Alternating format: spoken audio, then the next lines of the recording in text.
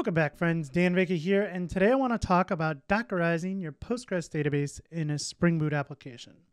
So if you've been following along lately, we've built a Spring Boot application that we're calling Spring Blog that we're going to use to deploy to different platforms. The idea behind this is, hey, we know how to build these applications, but how do we get them out in the wild? How do we get them into the promised land, which is known as production? So we have a bunch of different platforms that we're going to do this for. We've already done one. We started with Microsoft Azure, or more specifically, Azure Spring Apps. So if you're interested in watching that video, I will leave a link in the description below or a card up here. But now what I want to do is take a look at a problem that we found, and actually a user found it and left an issue on the Spring Blog repository. So if you're following along and you see things that you want added to this project, do the same thing. Leave an issue. We'll discuss it. We'll talk about it and hopefully get it put into the project.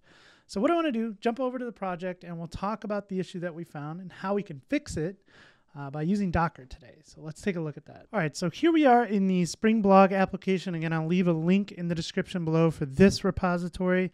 We're here on the master branch. If I open up the application, just a normal Spring Boot application, but let's go ahead and dive into the resources. And I have an application.yaml.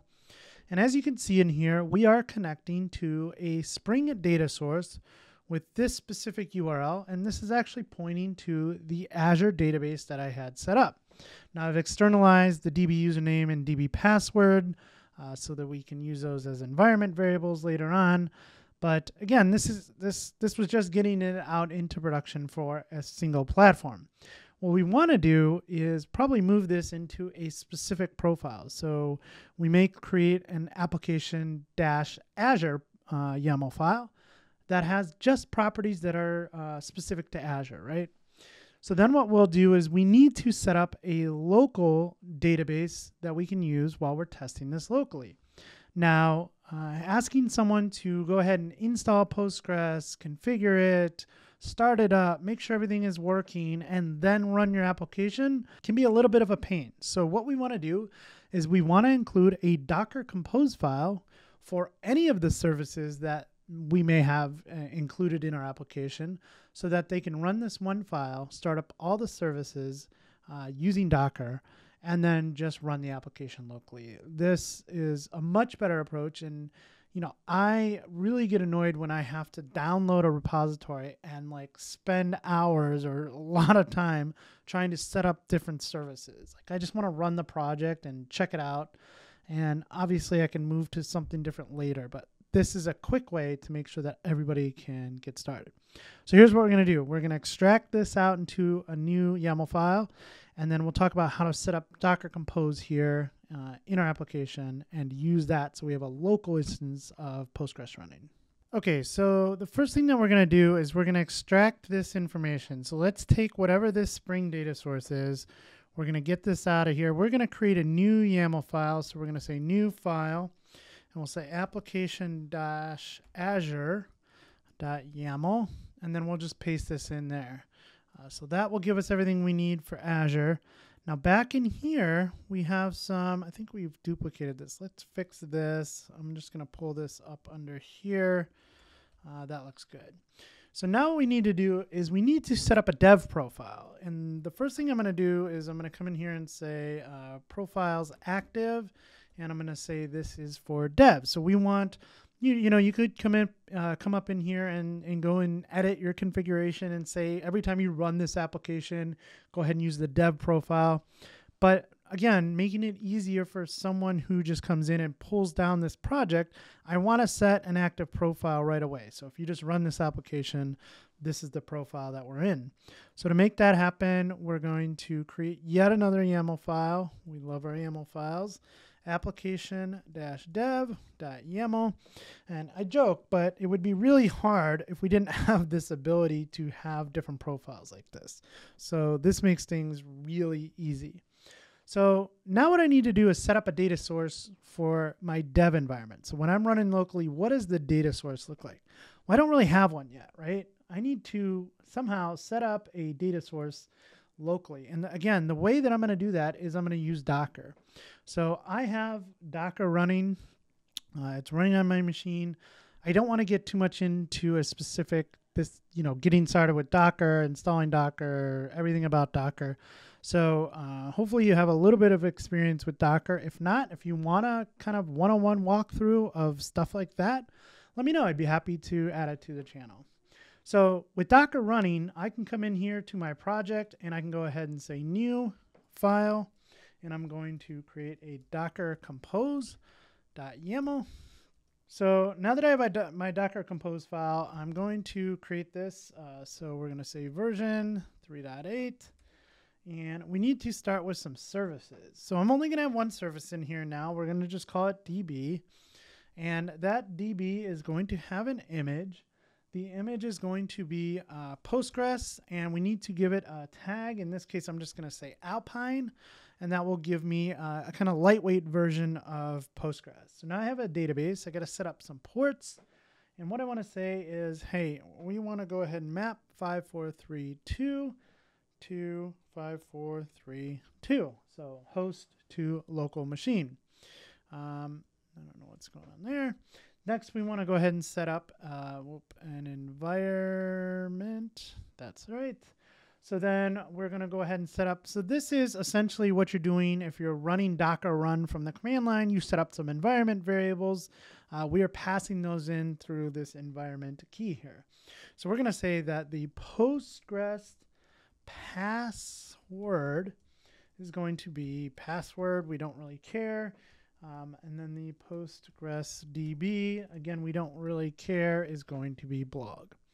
So now with this in place, I can go ahead and run this from the command line. I can say Docker compose up from the command line, or if you're using something like IntelliJ, you should be able to make sure you spell stuff right first. Should be able to come in here and just go ahead and say, go ahead and run this. And then if you look at this under Spring Blog, DB, we have our database system is ready to accept connections.